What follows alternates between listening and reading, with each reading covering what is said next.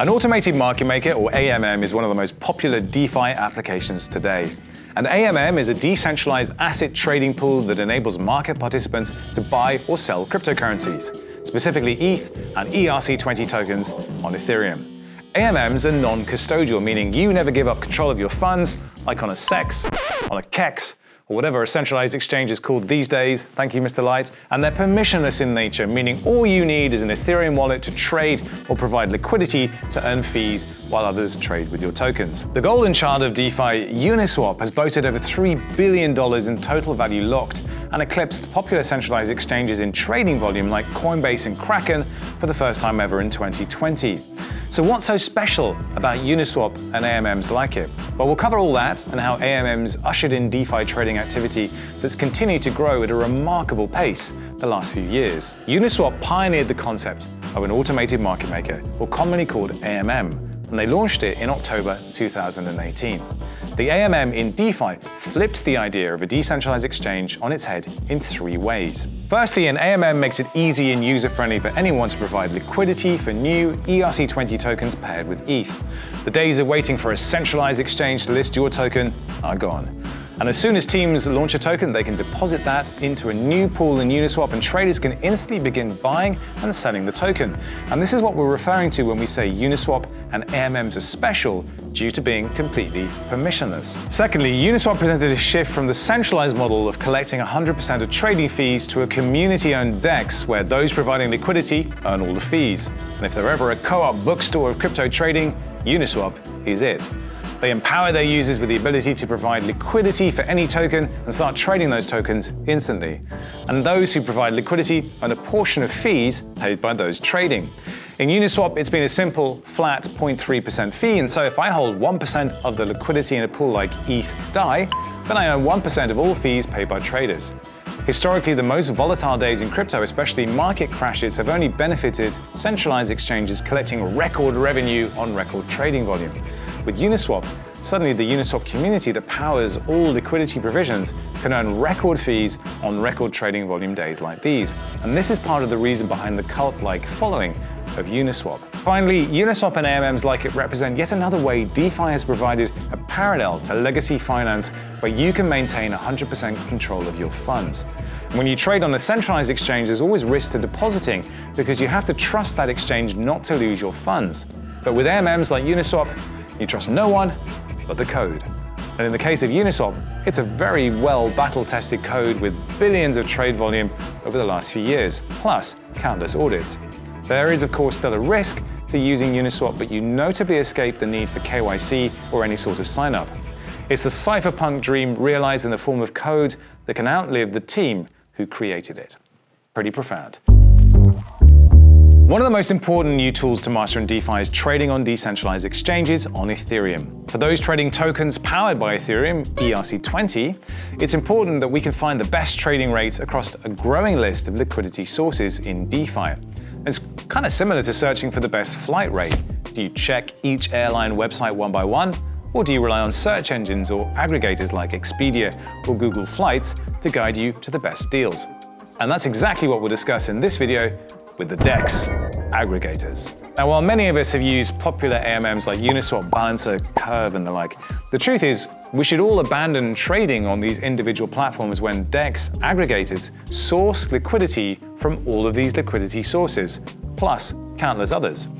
Sure, you might like Uniswap or Balancer, but there's no reason to pay higher rates in certain instances when a DEX aggregator can guarantee you a better rate and minimal slippage. Whether it comes from Uniswap or Kyber or Balancer or Mooniswap, yes, there's an exchange called Mooniswap, or SushiSwap, yeah, there's one of those too, and more. Think of the DEX aggregator as the search engine for your DeFi trading. The aggregators even split up your trade across different liquidity sources to improve the price. And it's not just a matter of knowing where to trade in DeFi anymore. Due to the algorithmic order routing, you'd likely never be able to find better rates searching on your own. You'd be competing against continuously refined algorithms to optimize trade routes, rates, slippage, and of course against the backdrop of major liquidity fluctuations in real time. So if you're interested to try a DEX aggregator, well, where do you go? Well, the most reputable ones on Ethereum, in no particular order, are as follows. 1-inch exchange, and this is the one with the highest trade volume. There's also Paraswap, there's Matcha by 0x, and there's DEX.ag.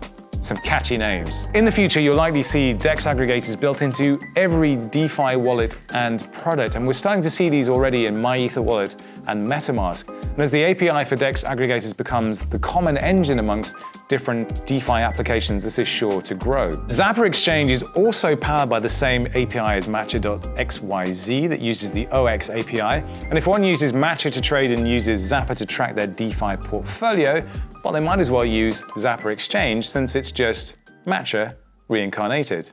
Still with me? Yield farming is one of the many memes that was created by the DeFi community. While it's a term that gets kind of tossed around loosely, there is a narrower criteria to define what exactly yield farming is. Firstly, it refers to when DeFi market participants use assets that would otherwise be sitting idly in their wallet.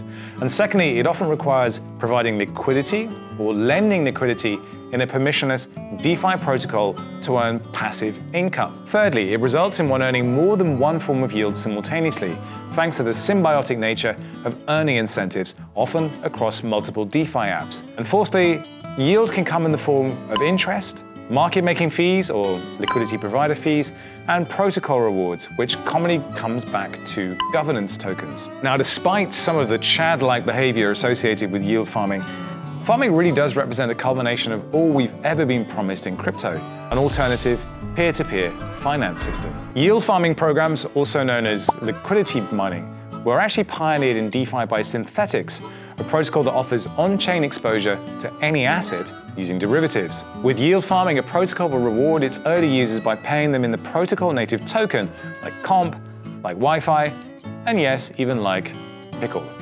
It's the equivalent of a Web3 customer acquisition cost, paying early users in the native token that powers your DeFi application, and it often involves voting rights in future upgrades to the protocol. Why not reward those who believe in you early and risk capital to make you successful? Now imagine if Facebook could have rewarded early Facebook users in their own Facebook token, which would allow users to vote on the future of Facebook and see some return in trading the token. Well, if Facebook launched now, that is probably what would happen. And today, we have even simpler examples of yield farming like compound finance, where anyone who borrows or lends on Compound continuously earns a portion of the daily issued comp, which is the governance token of Compound. And one can easily earn lending interest and comp simultaneously for lending assets on the platform. And comp gives users a voice in the future upgrades and proposals of the Compound protocol. But they can also easily sell that comp on an AMM like Uniswap. Now, yield farming is not just about earning insane yields over a short period of time on hyperinflationary tokens, despite what the headlines might tell you. When applied with well-designed incentives and a strong product market fit in DeFi, yield farming can actually quickly bootstrap liquidity in the most promising future DeFi applications. It's no coincidence that Synthetics has remained one of the top 10 DeFi apps in TVL and users over the last 2 years, and no coincidence that Uniswap continues to be used in other yield farming programs to similarly establish liquidity in new DeFi apps. You've been watching DeFi 101. Do be sure and check out the other videos in this series and subscribe to the channel so you don't miss the new videos as they drop. And above all, stay safe out there.